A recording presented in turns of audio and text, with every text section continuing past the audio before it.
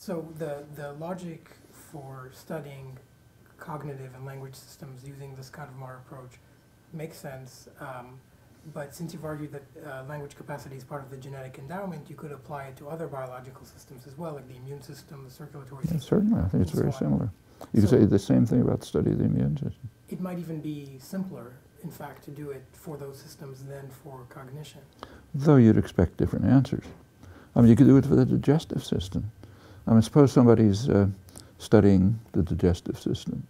Well, they're not going to study what happens when you have stomach flu or when you've just eaten a Big Mac or something. I mean, if you're trying to, let's go back to taking pictures of what's outside the window.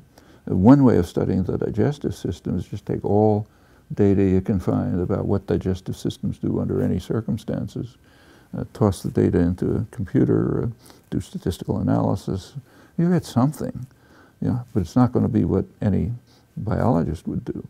They want to abstract away at the beginning, very beginning, abstract away from what are presumed, maybe wrongly, you can always be wrong, but what are presumed to be irrelevant variables, like do you have stomach flu? But that's precisely what the biologists are doing. They're taking the sick people with the sick digestive system, comparing it to the normals, and measuring these. That may be one. They're doing at an advanced stage. The study of the digestive system, they already understand a lot about the study of the digestive system before they even compare them. Otherwise, you wouldn't know what to compare. And why is one sick and one isn't? I mean, even the concept. They're relying on statistical analysis to pick out the features that discriminate.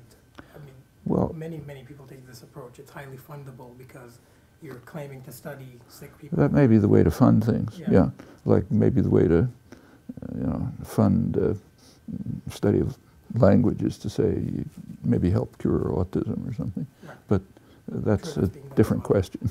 But the logic of the search is to try to.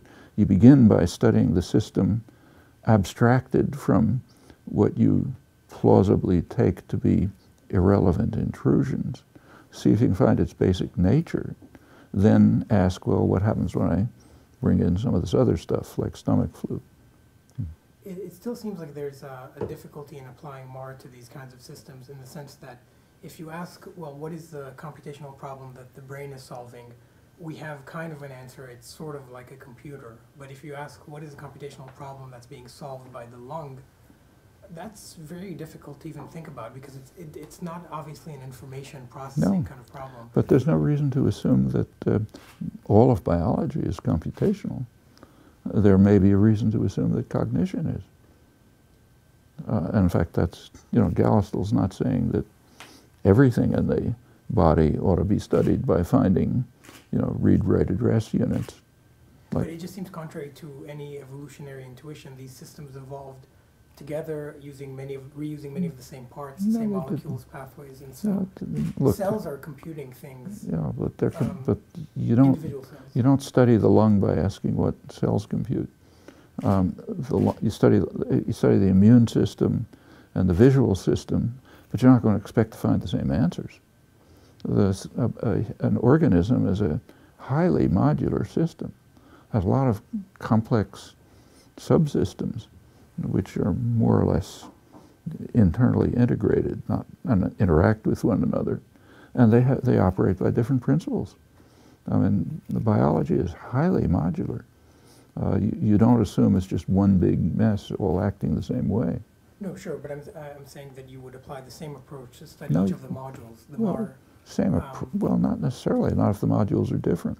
So some of the modules may be computational, others may not be.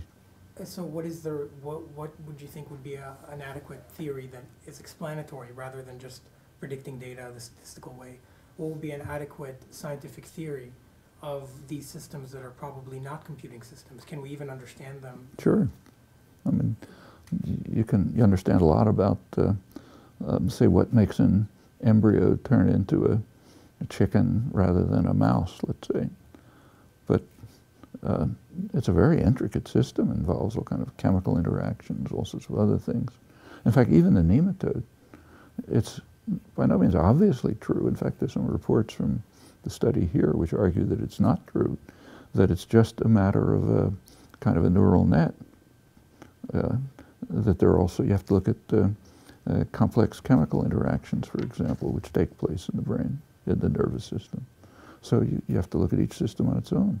Now, these chemical interactions may not be related to how your arithmetical capacity works, probably aren't, but they might very well be related to whether you decide to raise your arm or lower it, let's say. Though if you study the chemical interactions, it might lead you in what you've called a kind of just a redescription of the phenomena. Or an explanation, because maybe that's directly involved, crucially involved.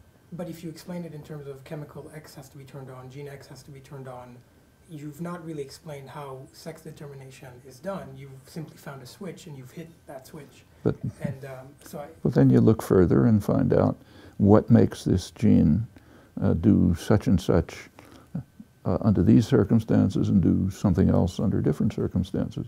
And it's, you know. But if genes are not the right level of abstraction, Then you'll get the wrong, then you won't get the right answer. Yeah. But, I mean, and maybe they're not. I mean, for example, it's notoriously difficult to try to account for how an organism arises from a genome. There's all kind of production going on in the cells, you know, which you have to figure out somehow. So, and sure, you might be looking at, if you just look at gene action, you may not be at the right level of abstraction. You never know. That's what you try to study. I see. But I don't think there's any algorithm for answering those questions. You know, try. You have to try.